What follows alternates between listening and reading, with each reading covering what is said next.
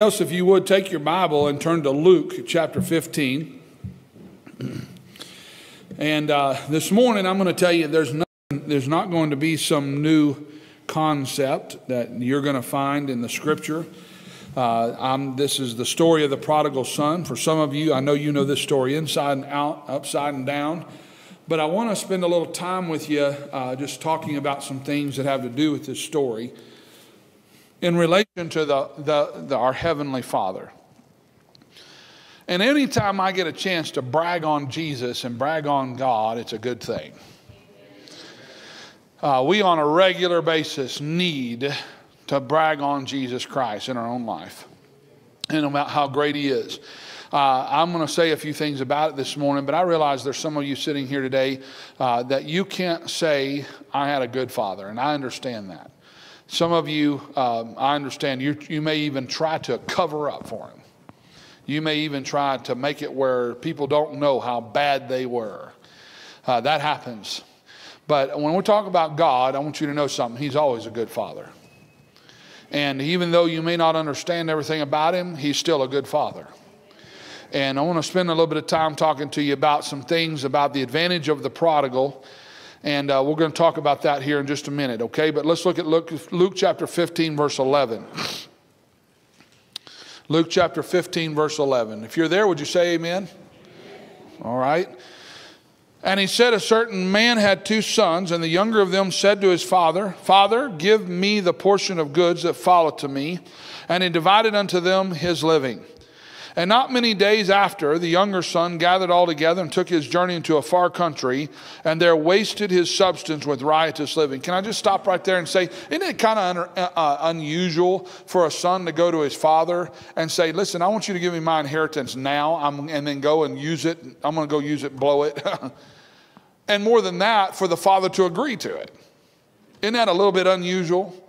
Wouldn't you think that'd be kind of, that's maybe a bad decision by dad here, kind of a thing. I don't know.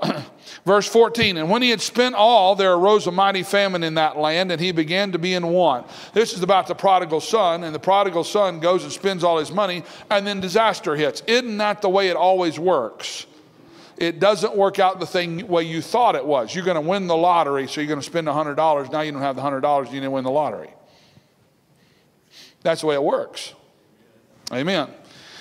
Verse 15, and he went and joined himself to a citizen of that country, and he sent him into his fields to feed swine. So he goes and joins up with a farmer there, and the farmer puts him to work feeding his hogs. It says, and he would fain have filled his belly with the husks that the swine did eat, and no man gave unto him. Isn't that amazing? No man gave unto him. Nobody felt sorry for him. He stood on the street corner with his sign, God bless, please help, anything helps, hungry, and nobody gave anything to him. Maybe it's because they knew he could work. Have a nice day. I said that smiling so you can't get mad at me. Amen. Verse 17, and when he came to himself, it's like he's in a stupor. He's like he can't think straight. And when he came to himself, he said, how many hired servants of my father's have bread enough and to spare, and I perish with hunger? I will arise and go to my father, and will say unto him, Father, I have sinned against heaven and before thee. Okay, now I want you to see the principle. He's going to go back to the father. Okay? He's going to repent of his sin. Okay? Then you get the father's reaction. After he says, I have sinned against heaven and before thee, in verse 19, am no more worthy to be called thy son. Make me as one of thy hired servants. That's the attitude of the prodigal. And he arose and came to his father, but when he was yet a great way off, his father saw him and had compassion and ran and fell on his neck and kissed him. Aren't you glad that's the reaction of the father? That when you get ready to get right with God and you say, okay, I'm done with my sin. I want to go back to the Father. That the moment you take a step in His direction, He sees that, and you're maybe a great way off, He'll still come right to you. Amen? That's our God. The Bible says, and he rose and came to his father, but when he was yet a great way off, his father saw him and had compassion and ran and fell on his neck and kissed him. And the son said unto him, Father, I have sinned against heaven and in thy sight, and am no more worthy to be called thy son. But the father said to his servants, Bring forth the best robe, and put it on him, and put a ring on his hand, and shoes on his feet, and bring hither the fatted calf, and kill it, and let us eat and be merry. For this my son was dead, and is alive again. He was lost, and is found. And they began to be merry. Now, I'm not going to read the rest of the story, but basically the older brother hears about it. He gets mad because, after all, dad's never done anything for him, and he didn't leave and blow his inheritance. And at the end of the passage here, what you're seeing is the Lord's teaching what he started with in the very beginning of this passage. In verse 1, he's talking to a bunch of Pharisees who believe that because of their good works, God ought to be nice to them. That's their mindset. And I believe there's a lot of Christians like that today who think that because if they do good things, that God owes them something. If I be good, God will give me his blessings. And I'm just going to tell you, none of us are good. And if you get his blessings, it's just because he loves you. And he doesn't love you because you're good. He loves you because he loves you. Boy, I wish I could get that across to some of you sitting here right now. You think that because you're bad, God doesn't love you. I'm telling you, God loves you despite the fact that you're bad. Amen. And that no matter how hard you try to be good, that doesn't increase or decrease his love. Amen. You need to know that this morning. I want you to go to the Lord in prayer with me, and then we'll get into the message. Father, thank you for your book, and thank you, Lord, for being our heavenly Father. And we want to honor you and glorify you and let you know we love you, and we're thankful for you. We know without you we could do nothing. We know without you, Lord, we'd have no place to call heaven our home, Lord. We'd have no forgiveness. Lord, you hold our breath in your hands. We know it's you that gives us life, gives us the breath we have, gives us the abilities that we have. Even to the simplest tasks, we know it's because of your blessings upon us. We thank you for being a good Father, Lord, for loving us and doing what's best for us, Lord, by sending your son Jesus to die on the cross for our sins. Lord, thank you for adopting us into your family. Lord, I pray for anybody here today. Lord, if there's anybody lost, I pray they'd get saved. Lord, thank you that you're willing to forgive us because Jesus paid the cost. And Lord, if there's any Christian here today that's struggling, going through a hard time, Lord, they don't understand their standing in Christ, that their sins are forgiven, and that there's a heavenly Father who loves them, who will help them through in this life if they'll just leave the hog pen and come back to you. Lord, I pray today they'd leave the hog pen. They'd come to themselves and come back to the Father, I pray. Lord, help me to present Jesus Christ. Help me to present you correctly this morning. There's nothing wrong with anything that I'm talking about. The problem is me. Help me to think straight. Help me to be able to, Lord, get out of the way that you might be able to use me for your glory and honor. I pray in Jesus' name. Amen. I was raised in a Christian home. And I'm thank God for that. I was raised in a Christian home. My dad was a man who loved God. And when I was about 3 or 4 years old, he went to Bible college, Bible school, and he learned the Bible, and he became basically a pastor. But the way his testimony is he talks about how that he volunteered and said, Lord, I'll do whatever you want me to do. And God's used him over the years. My dad's a martial arts instructor. He's a Shotokan karate instructor. He's a jiu-jitsu instructor. He's a judo instructor. You say now? Right now. Down in Tyler, Texas, and Nacogdoches, he's working with 2 or 3 colleges trying to get 2 or 3 classes together. You say, why is that important? Well, because my dad, what he does is he gets an influence on those people and then gives them a gospel tract and tries to lead them to Christ. And over the years, the consequence of that has been 2 or 3 people that have not only gotten saved, but become preachers and pastors and all kinds of stuff. That's what God does. He takes what you have and uses it. And I feel sorry for any punk who messes him in the grocery store line to this day. But you say, what was home life like? Well, we had something called family altar where we all got our Bibles and sat around together and read the Bible and prayed and talked to each other, and it created a great blessing. We learned the Bible, and I believe that is a great, great, great key in having a good family.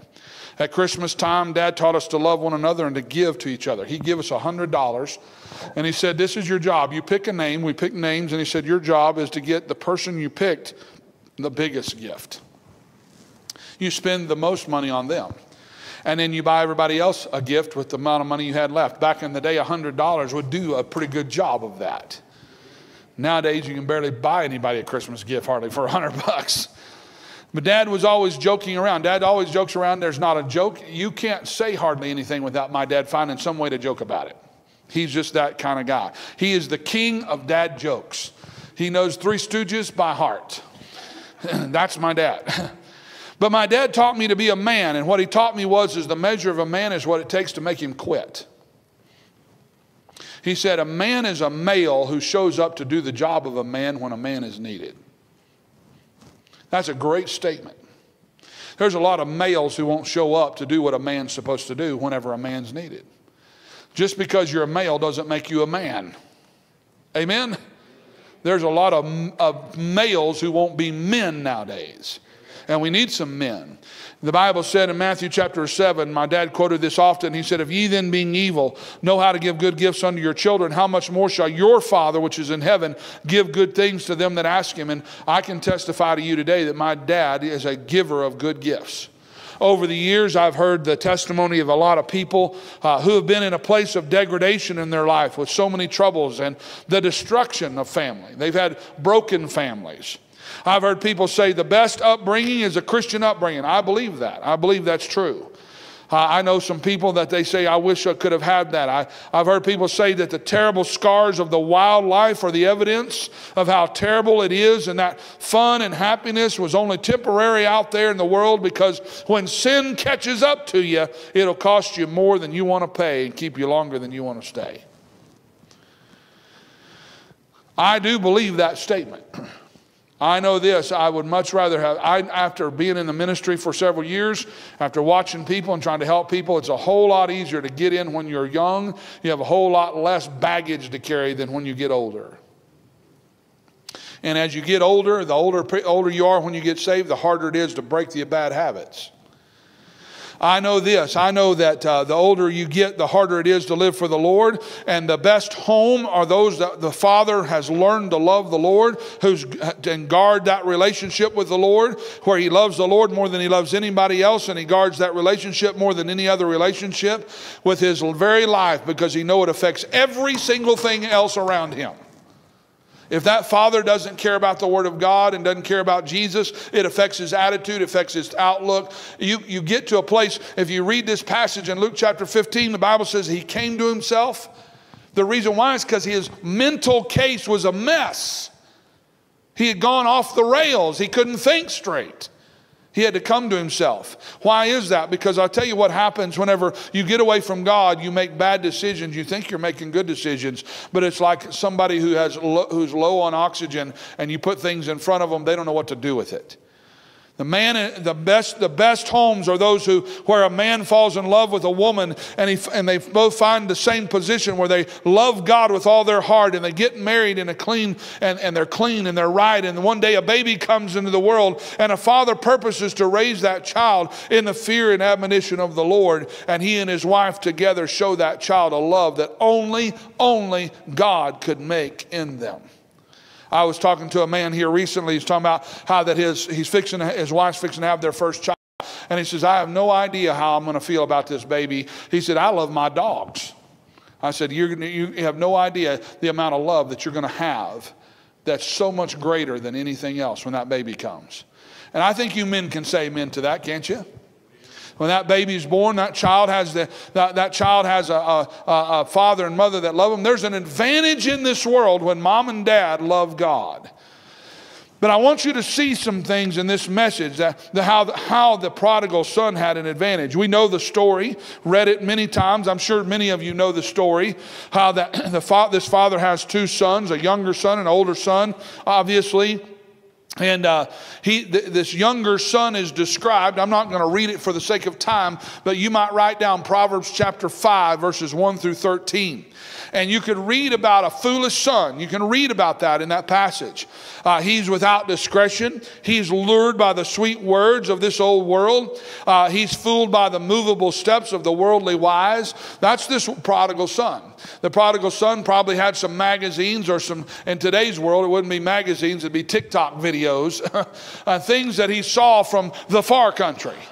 Things that mom and dad didn't know anything about, that he was listening to and watching, and it was alluring him.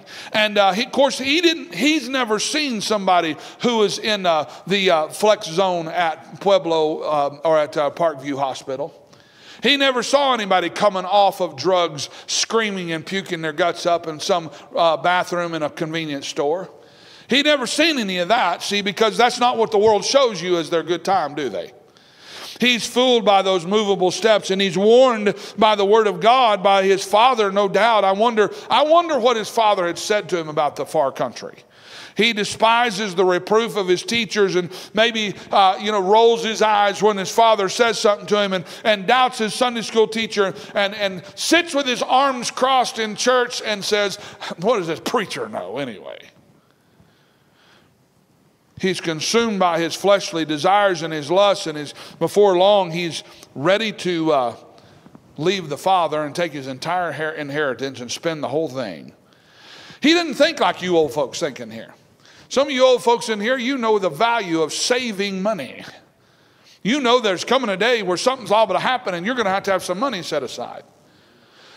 This young man's desire was to go to the far country, and what he does is he blows it. He goes to the nearest marijuana shop that he can find and gets as much as he can get and blows his brains out fries his mind on fentanyl and all the drugs that he can get.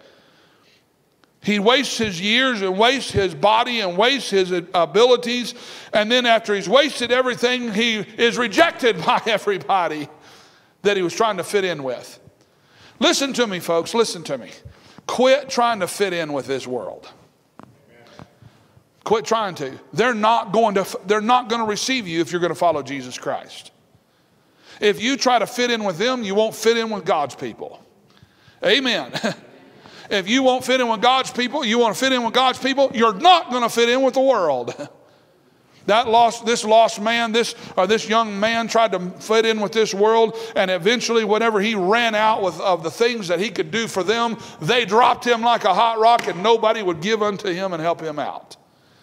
The best thing you can do is burn the bridges to the world and say, okay, I'm going forward for Jesus Christ, and I could care less about anything in this world. Some of you don't want to listen to me. That's okay. You'll find out, but you'll find out too late. You'll find out where you're slopping the hogs. The younger son finds himself all the way into that evil. He finds himself in a hog pen where he could say this, my life stinks. And in every way it was true. Because he was feeding the hogs. You know what the blessing is in verse 17 is that he woke up. That's the blessing. I think there are a lot of sons in the Father's house today, so to speak, in God's house. Sons, Christians, who think that if they go to the far country, they might get the attention of the prodigal. I've seen a lot of young people who are raised in Christian homes who I wonder if I could go out there and do all those things that I've been told not to do. I could always come back. But I'm going to tell you what the problem is with going to the far country. The far country consumes a whole lot more people than make it back to the Father. That's the problem. The prodigal son, he went to the far country, and thank God the story is that he got to come back to the Father. But I want you to know that as a prodigal, you may hear the sweet words that drop as a honeycomb from some people you're trying to fit in with, and you're trying to get some people as attention that you don't need to get their attention of. But I'll just tell you, the far world and sin, and though it's alluring, and though it's lustful, and though you're enticed by that, before you go, let me say this to you as your preacher. Let me tell you this, the far country has consumed many a young man and many a young lady that hasn't been able to get back to the Father. And as a preacher, can I just say to you, don't go. Don't go. Wicked men and wicked women long for some son or some daughter to say, you know what? My dad doesn't know. My mom doesn't know. They don't know what they're talking about. The preacher doesn't know. The world is filled with people that have a whole lot more experience than you and I do, who are good at taking people and manipulating them and destroying their lives. And you can sit here in this room and say, well, I know about the world, and they'll still eat your lunch because you can't control that thing. They're looking for somebody who wants to leave the Father's house and come and waste it with them, only to laugh at them all the way to the hog pen while they're still slopping hogs. And there's people out there today. Listen to me. Some of you sitting here know people who used to be in church and now they're slopping the hogs of this world. Don't go. No matter how sweet the words, no matter how much you can't stand the preacher or the father or the mama or the daddy or the examples or doing what's right, no matter how much you want to get out of here, don't go to the far country. The far country is consumed and destroyed. So many people and so many tragedies. The father waits for his son to come home. But many a time, let me say this to you, in this story, though the father waits and he comes home, many a time a father has waited until he died and never seen the son come home. You read about the older son. He sees the end of the younger son. He heeds the wisdom that he's learned. He sees the value in staying behind and working hard and putting in the long days. But there's still a problem in his character. He's still selfish. He still thinks that he deserves something from the father because after all, I didn't leave. Can I just tell you, the younger son or the older son who stayed home, he was always getting what the father was giving him. He always had a house. He always had the blessings of the father. And you know what happened to him? He took those things for granted. That's the problem. The elder son sought his father's blessing from the point of self-righteousness and selfishness. He didn't have to do anything to get his father's blessing. It was there all the time. It was his, and his father said, if you read the end of this chapter, when the older son comes to the father and says, you didn't do this for me, you know what the father says? Listen, all that I have is thine. He said, you still have it all. I want you to see something, though, before we get to the end of this message here today, is this. This story is not about the older son or the younger son. We make it about that often. But this story is about the father. That's what this whole story is about. You see, the father was there before the son left, and he doesn't say what he did or said, but the son had this father who cared about him, and I guarantee you, he may have done some things wrong. He may not have trained him exactly right, but I'll just tell you something. He didn't want him to go to the far country. He didn't want him to waste everything that he had given him. That's embarrassing. If for no other reason, the father would say, I don't want to be able to tell everybody my son has gone astray and is off in the rocks somewhere. He didn't want to say, when somebody walked up and said, hey, how you doing? Hey, where's your boy at nowadays? To say, well, he's in the far country slopping hogs because he wouldn't listen. He didn't want to have to do that. I guarantee you no father wants to talk about a son who's gone off the rails. But they got this selfishness somewhere. Maybe daddy didn't lead them right at some point. I don't know. I know this, some fathers don't seem to know how to lead their kids. He left it up to maybe he said, Mama, you take care of them. I got things I got to do. But I'll just tell you, a mother by herself without the Lord is only half of the influence that the kids need. The kids need mom and dad. The kids don't need just dad and the kids don't need just mom. They need both of them. And the devil does a good job at knocking that thing in two. Amen. Where's the leaderships, Dad? Where's the dad teaching his children the character and determination to do what's right and to do the hard thing, to make myself do what I'm supposed to do? That's what character is. Character is making yourself do what you don't want to do. Where's that in a dad teaching his children? Where's the testimony that dads have of being godly men? Listen to me. You're not going to teach your kids to be godly hanging out with the world. I don't care what you're saying. I don't care. Well, I'm trying to be a good influence on them. You're not going to be a good influence on the bar at the bar. Amen. You know how you be a good influence on the bar? Don't go there. Amen. You will never influence this world and try to get them to come to Jesus by acting and being like them. They're going to do what they want to do. Amen. You know, I get frustrated about this kind of stuff because you and I, we react under pressure. We're creatures of pressure. What's your testimony when you're under pressure? What does it take to keep you from church? What does it take to keep you from living for the Lord, from reading your Bible? How often do the kids see you reading that Bible and prayer? How much trouble are you going to go to get the gospel out to people around you? Listen, you're going to be known for something when you die. Your kids are going to know something about you. And when they stand up and give your eulogy or your memorial service or whatever it is, you know what you want them to say? My dad loved Jesus Christ more than anything else. That's a testimony. Amen?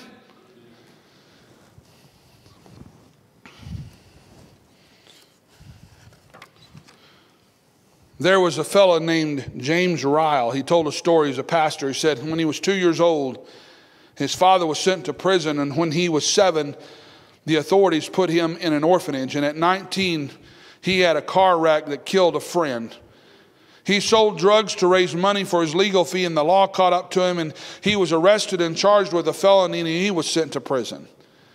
While in prison, this man named James, he said, I accepted Christ, and he served his time. He eventually went into the ministry, and years later, he sought out his father to reconcile with him. When they got together, the conversation turned to prison life, and James's father asked, which prison were you in? James told him, and his father was taken back. He said, I helped build that prison. He said, I've been a welder who went from place to place building penitentiaries. And this fellow named James Ryle said, I was in the prison that my father built. And I'm going to tell you something, you men in here. You build an example. Your example is going to build a place for your children. And it's either going to be a home or it's going to be a prison. That's the truth. Maybe dad got saved late in life. I don't know. Maybe he got away from the Lord at some point. Maybe he got right when the boys were older after they had learned their character. I don't know. We're teaching children, train up a child class on 10 o'clock on Sunday morning. I wish I had 1,000 men sitting there listening on how to raise their kids. Not because I'm right, but because God's word is right. I wish I had some people there that would be willing to listen. It's in the children's years, in the child years, in the years that they're from about 2 to 10, that you better train your kids. I'm not talking about as a baby. I'm not talking about as a little child. He said, train up a child in the way he should go. It's so important that as a child they learn the ways of God. And whatever dad was like, whatever the father was like, I'm just going to say this to you. I don't care what your dad was like. I don't care how bad he was. You have an obligation before God to honor your father. You say, well, my dad was a bum. And I understand we don't have many good fathers nowadays overall. I understand many a father has dropped the ball. I understand we have some fathers who were wicked men and thereby emulate the devil who was their spiritual father. And I'm not saying I'm a perfect father. Anybody is. We all make mistakes. We all fail at times. But it's a man of God who loves God who gets back up and says, I'm sorry, and tries to make things right. That's what I'm talking about when I talk about a good father. But there's some fathers out there, they're not fit to raise a hog. They're not fit to raise a child. Amen. Your father may have beat you and abused you and had no desire to be around you. Can I just tell you, a pedophile's not a good father. Amen. You ought to hear a resounding amen. And if you can't say amen to that, something's wrong with you. A pedophile is not a good father. Amen. You say, well, we should love him. No, we shouldn't love him. We should say, stay away from us. We don't trust you. Amen. You say, well, I think we ought. Get over yourself. Amen. Learn how to handle things the way the Word of God says. Amen. You know somebody that's gone down that road, you tell them, get right with God, but make sure you stay away from me. I don't trust them as far as I can throw them. Amen. That's the truth. We're living in a society of pervertedness nowadays. And it's reached into the church where people say, well, you just got to forgive them. I can forgive them, but I ain't going to trust them. That's the truth. Amen. And I feel sorry for some people who have been through some things and their upbringing, their fathers molested them. I know some kids whose fathers didn't provide for them, who didn't care for their needs emotionally or spiritually. We have such a screwed up society nowadays. I don't know how you can hardly honor such men sometimes. But I know this, you can tell them the truth. You may be ready to forgive them and let that thing go and turn it over to God so you can honor them in that respect. But I don't know what you should do. That's for God to show you if you'll humble yourself and say, God, I want to follow your command. But the command to honor your father is not given to you because your father deserves it. It's because God said do it. That's the reality. You may honor someone who doesn't deserve it by putting them in a position of your submission, and whether they deserve it or not, your honor to God is because you voluntarily submit to him and obey him. That's what David did with Saul. Saul shouldn't have been king. He was a wicked man, but David said, I know I'm going to be king one day, but right now I'm not, and he's the one God has there. That's a hard thing to do.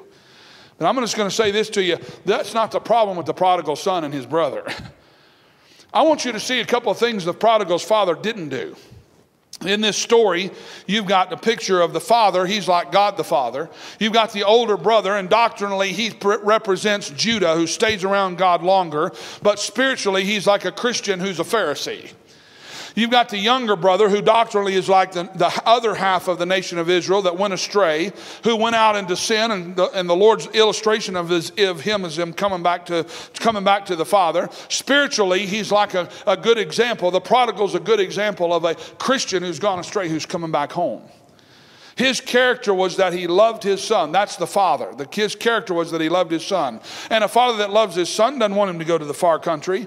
You read in Proverbs, all through Proverbs, where Solomon talks to his son, and 23 times he addresses him as my son, my son, my son. He loves his son.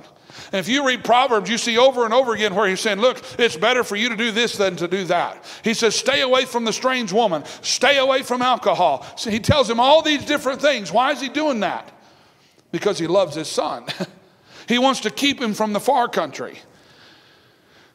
I want you to know this, number one, though, about the father. He didn't stop his son from going. Let me tell you this today.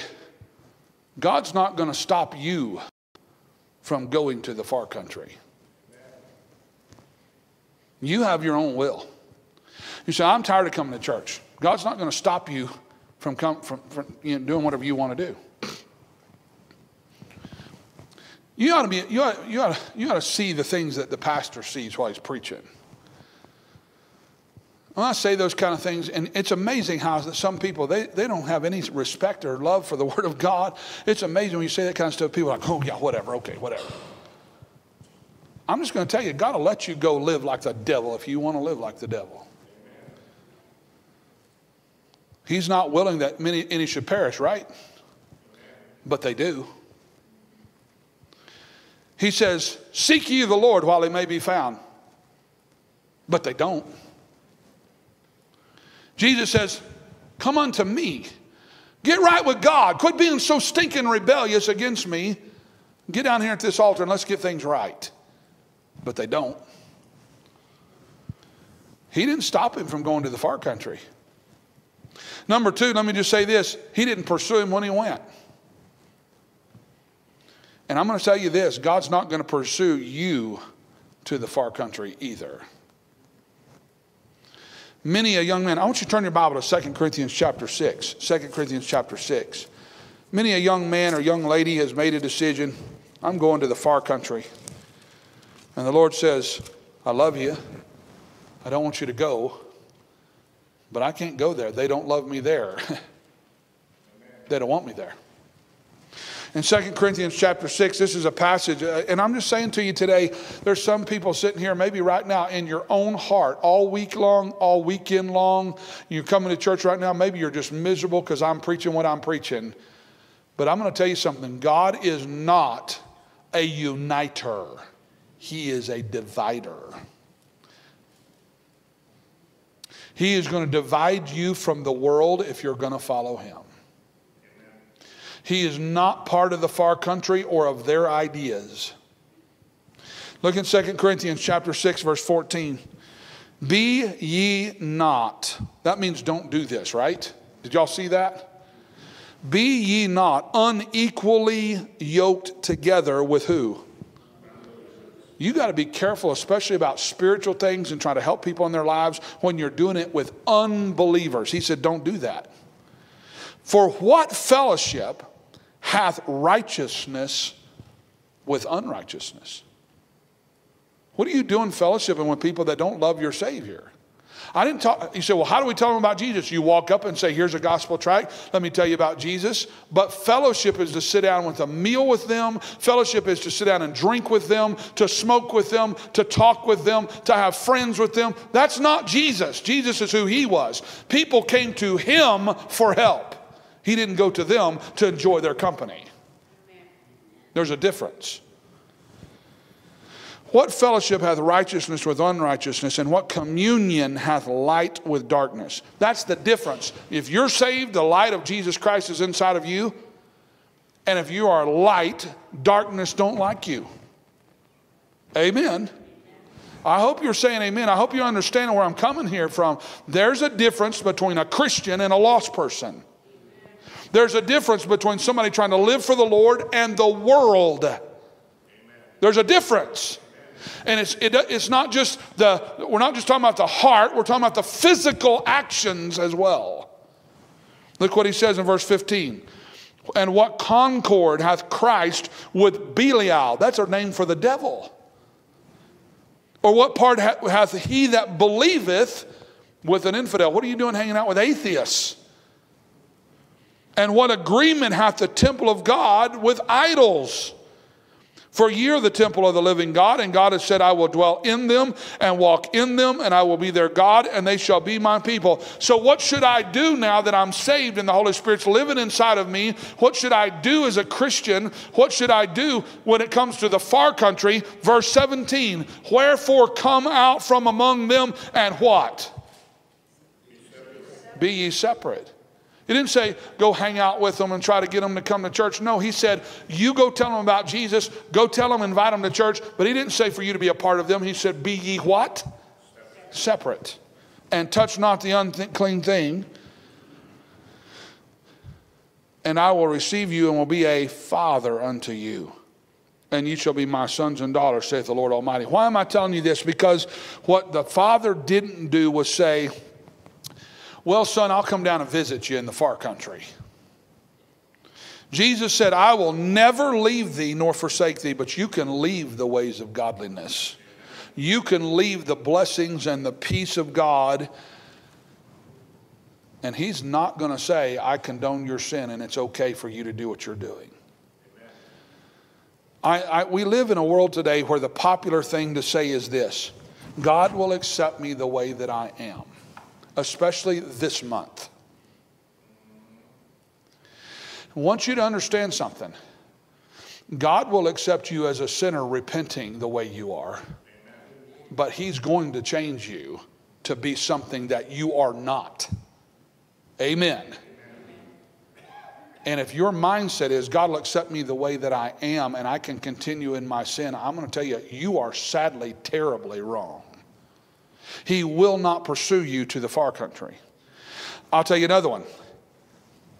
When he came home, he didn't shun him. God's always ready to forgive. The Bible says if we confess our sin, he is faithful and just to forgive us our sin and to cleanse us from all unrighteousness. God is always ready to reconcile and cleanse you and clean you up. When you're ready to leave your sin, he's always ready to forgive. You say, but you don't understand, preacher. I just mess up again and again and again. Yeah, and he's always ready to forgive every single time. Some of you, I want to preach this to you for just a minute. I'm going to park right here for just a second. Haven't somebody offended you and you got mad and you were told to forgive them and you said, I just can't do that? Can I just say to you, you need to forgive them just as many times as Jesus forgave you. Not one time more. You don't have to forgive them any more than Jesus forgave you. Right? Don't you, after you're saved, haven't you gone to the Lord this week and said, Lord, I'm sorry, I messed up? How many of you have done that? Would you raise your hand? Now, I want you to keep them up. How many of you, it wasn't the first time you did it either? Are you with me? You said, God, I am so sorry. I screwed up again. And the Lord says, okay, I'll forgive you. And then 5 minutes later, you're saying, Lord, and he says, again? and he's always ready to forgive. I say that to you because, listen, if you'll just forsake your sin and come back to the Father, he's there for you. He's not going to shun you. When you are ready to leave your sin, he's ready to forgive. This boy, when you find what you read in verse 20 is that the father was waiting for the boy to come home. He didn't pursue him to the far country. He didn't condone his sin. He didn't send him a care package, but he sure was waiting when he came back. And he took him in when he came home. The Bible said there in verse 22, you read about his attitude towards this boy in verse 22. This is what he says. Bring forth the best robe and put it on him. Put a ring on his hands and shoes on his feet. See, what's he doing? He's taking him back. I want to say this to you also. One of the downsides of somebody going to the far country, even those that return, is even though he returned, he did not restore what he had lost. You say, why? It was gone. I mean, the father had worked all those years, and maybe it had been passed down through the years. And what he gave his son, he put it into his hand, and he entrusted him with it. And when the son blew it, it was gone. You know what the Bible tells us is that we have rewards in heaven for living for the Lord. And there are some things there you can't lose. You can't lose your mansion. You can't lose your eternal life. But I'm going to tell you something. You can lose rewards. As a matter of fact, in 2 John, he says, look to yourselves that we lose not those things which we have wrought, but that we receive a full reward. I want you to understand there are consequences into eternity and in this life for walking away from God and his plan for your life. There's this mindset that if I just come back to Jesus, he'll make everything right and everybody will forgive me for the stupidity I've had. Can I just tell you, they might forgive you, but they might never forget it. That's the truth. God loves you. He wants to restore the relationship you have with him. That's what's valuable. The mindset that he's going to give me stuff is wrong. Who do you love? Do you love him or do you love the stuff? Amen. I'm trying to help you. And into the church in Laodicea timeline, there has been some really bad, dumb philosophies that have sunk into people, and they're never lived for God because of it. They got this idea, if I go to church, God's going to give me this. Or if I be good, God's going to help me with that. God loves you, and he'll give you things because he loves you, not because you earn nothing. Amen. We're not worthy of the grace. We're not worthy of the mercy. He just loves you. And there's an accumulation of the blessings of God by staying around the Father's house. And I'll just tell you, if you leave the Father's house, you can lose every bit of it. And God's not going to magically appear and let you win the lottery and have it all back. Amen. That's the truth. As a Christian, you need to realize that there's a thing called the judgment seat of Christ. And the Bible says that judgment, if you do things that are down here on this earth, that are the works you do are wood, hay, and stubble, you will suffer loss. You may not have anything to show for this life. He didn't lose his love for his son. That's the next one I want you to know. He didn't restore him what he had lost, but I want you to know he didn't lose his love for his son. You know what the father could have done after his son left is he could have said this. I've lost my son. There's no way we're going to be able to keep this farm without the extra help. We'll just sell it and I'll move somewhere. And when the son came home, there was nothing there. Somebody else answered the door. But it wasn't that case. You know what he was when he came home? He always had loved his son. He fell on it. He saw him a great way off. He ran and hugged him. You say, why? He never lost his love for his son. I'm saying that to you today because if you're here, the Lord loves you. As a sinner, he wants to save you. But if you're far away from him because you're not living for God, he still loves you. He still wants you back. His love never fails. And for the backslider who goes into the far country, your father still loves you. Did you hear me? Hey, prodigal, the father still loves you. He's still at home. He still waits for you. He's still praying for you. I've seen some Christians, whenever they went through troubles and trials, boy, they were on their knees and they were praying and they were reading their Bible. And then when things didn't work out the way they wanted to, they got mad at God. And maybe they didn't do it physically, but inside their heart and their mind, they're as far into the far country as they can get. You're there today, sitting in church today, that can be you. And I want you to know the Father still loves you. And He still wants you back. He still wants your relationship to be right with Him. This father raised his kids the way that he raised them. Obviously, both of these sons have problems with selfishness.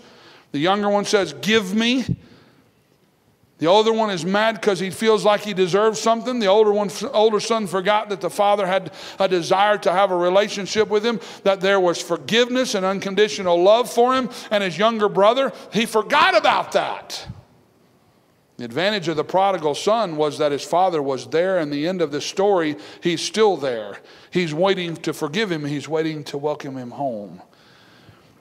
In Psalms chapter 86, he says, for thou, Lord, art good and ready to forgive and plenteous in mercy unto all them that call upon thee. Listen to that verse again. Listen to this. For thou, Lord, art good and ready to forgive and plenteous in mercy unto all them that call upon thee. Ask you a question. Where are you at today?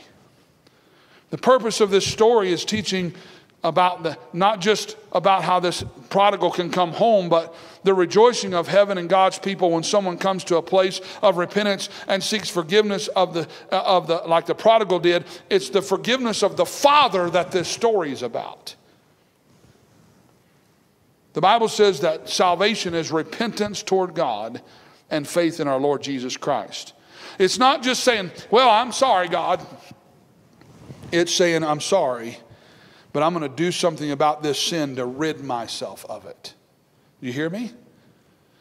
And I don't know about you, but every day as a Christian can be a repeat of yesterday. You say, what do you mean? I mean the same temptation that easily besets us. Is there anything that easily besets you? That's what listen, I know there is. We're all sinners. There are some things that you can do that I can't do, that things that I could do that maybe you can't do. But I'm just going to say every one of us in here has something that every day we can come back to the Lord and say, Lord, I did it again. Amen. And if you let that go long enough, it'll weigh on you and drag you down, and the world will mess your mind with your mind, and it may even drag you out into further and further sin. But I want you to know something. If you'll just come back to the Father, He still loves you and wants to have fellowship with you. That's our Heavenly Father. The advantage of the prodigal was that the Father was still there. Repentance toward God, saying, I'm sorry, and I'm going to go from the hog pen and go back to the Father today. I realize there's some people listening here today that didn't have a father that was worth shooting, as they say. And I'm sorry for you. You don't know what you missed, I will tell you that. The role of a father is so important. A godly Christian man who understands that position as a child of God can give more real love than anything on this earth. And I'll just tell you, it's amazing what a Christian man can do. Ladies, if you want love from your husband, pray that he'll get closer to the Lord. Because if you'll get him close to the Lord, he'll learn to love more. If God gets a hold of his heart, He'll love you better than you've ever dreamed you could be loved. And if you're a saved man today, you got in on your salvation because God loved you in spite of what He knew we were like. I realize you have, and you're going to sin and you're going to disappoint people. And I'll tell you, you'll disappoint God again and again and again, included in anything that you want to name. But there is an unconditional love that if you'll come to the Father, He will forgive you no matter what you've done or where you've been. He loves me like I was His only child. Never felt so loved before. I could never ask for more. He loves me like I was His only child. God really loves me. Yes, He really loves me. He loves me like I was His only child. No matter what you've done or where you've been, it's like one great big family, the song says.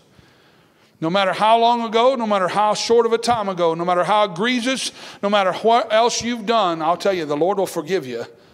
You just need to come home. Can I say to you, come home? Can I say to you, backslider, prodigal, come home? Maybe you've got some kids or some family that have gone astray. Tell them, come home. The Father loves you. You will not do anything stand in your self-righteousness. It'll only make you bitter at those things and those people that the Father blesses and loves. I've seen some Christians they're sitting in church and they look at me. What are they so happy about? You know why they're happy? Because their sins are forgiven. They're back in fellowship with the Father. It's a joy to be around His table. It's a joy to come to the altar and talk with Him. Amen? And there's some people that they're just mad all the time, and you're going to have to take your place with the prodigal and realize you didn't get in on the blessing of God because you did something or because you deserve something. It's the attitude of the prodigal is, Father, I've sinned against heaven and before thee, and am no more worthy to be called thy son. And the Lord will interrupt you in the middle of that and say, listen, I'm going to put a new robe on you. I'm going to kill the fatted calf. I'm just glad you're coming home. Would you do that today? I want you to stand with your heads bowed and eyes closed as Brittany comes. And I'm going to ask you, would you humble yourself before God today? I realize some of you, maybe you wouldn't listen to me. Maybe you have no use for what I'm saying. Maybe you're just going to stay in the far country. You haven't hit the hog pen yet, maybe. But I want to invite you today to come to this altar and pray if you want to. I want you to come down here and thank God for His goodness to you if you want to. I want to invite you to come and pray for your kids maybe if you want to. I don't know what your needs are today, but I want you to know we have a great Heavenly Father.